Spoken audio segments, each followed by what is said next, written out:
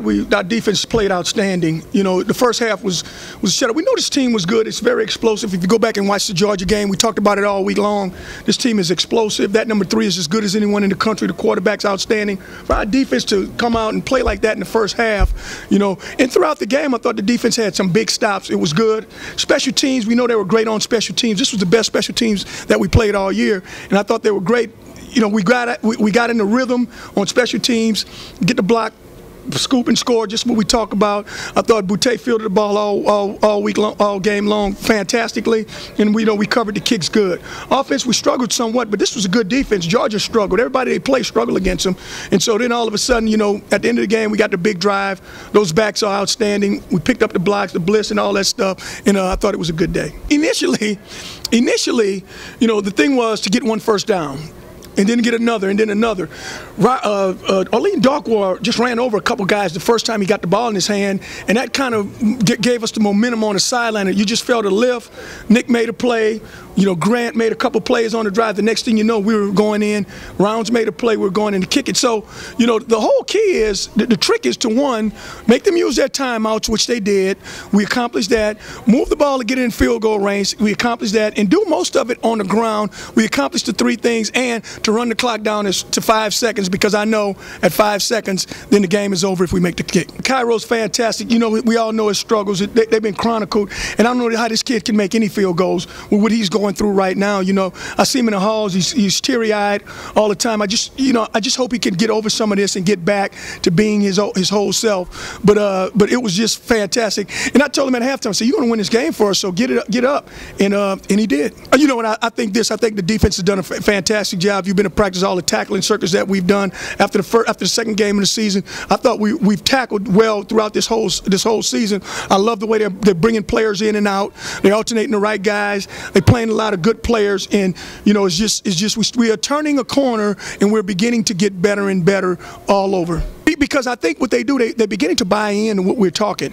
They're beginning to buy in on the special teams. You know, I thought early on in the year, we played a lot of kids, and we still are playing young players, but they kind of didn't know the importance of special teams when they would go out there and they give play up after play up, and all of a sudden, they starting to feel the effects. Coach Lamb and Coach Jenkins are talking to them about every play, every time, and so this special team is starting to become a very, very good special team.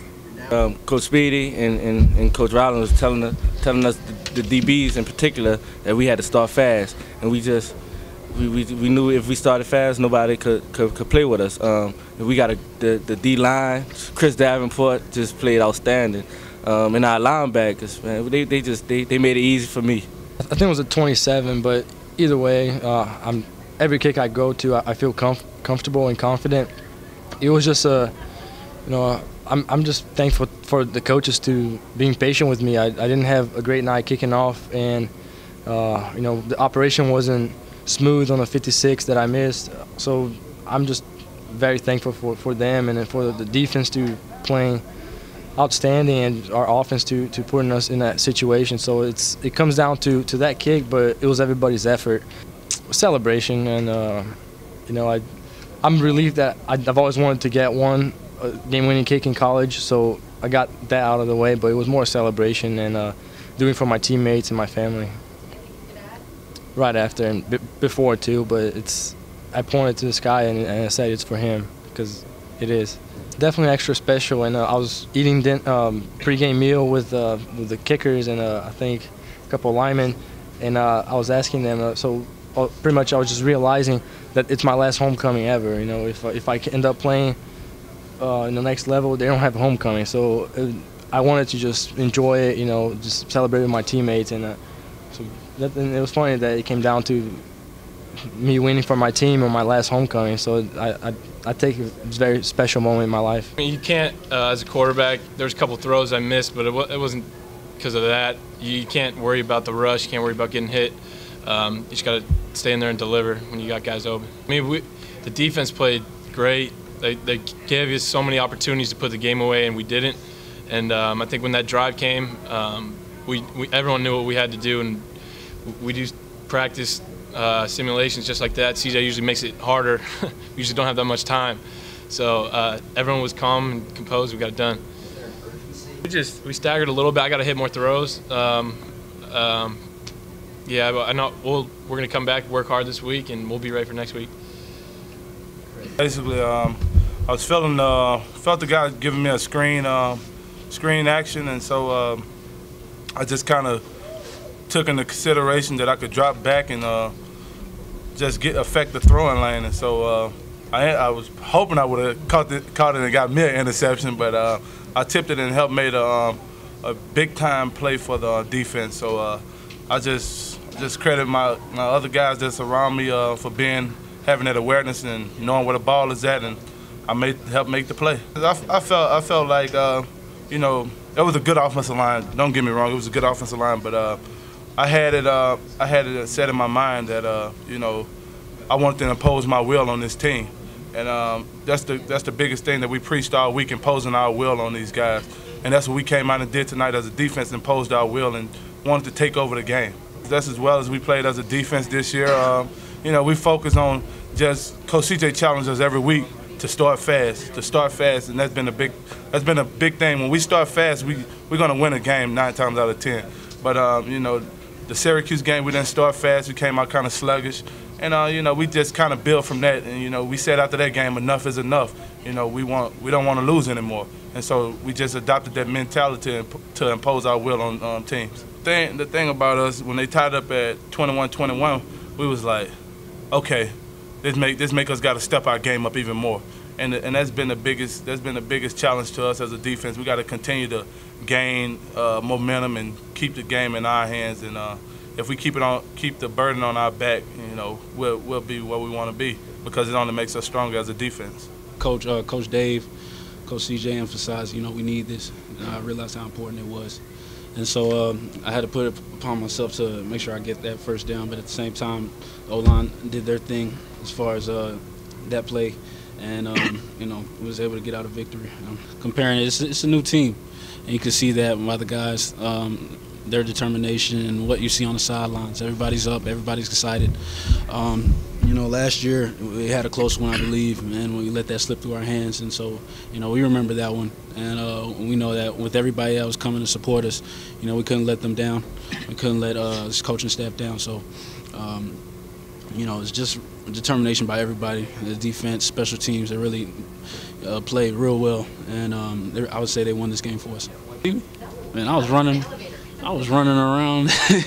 It was exciting. I was just running around. I didn't know what to do, man. I've never won a game like this before. So. Did you make contact with anyone? Were there hugs or I got far away from everybody. I didn't want to run anybody over or get hurt or anything. You ran more after the game than you did during it? I mean, I don't know.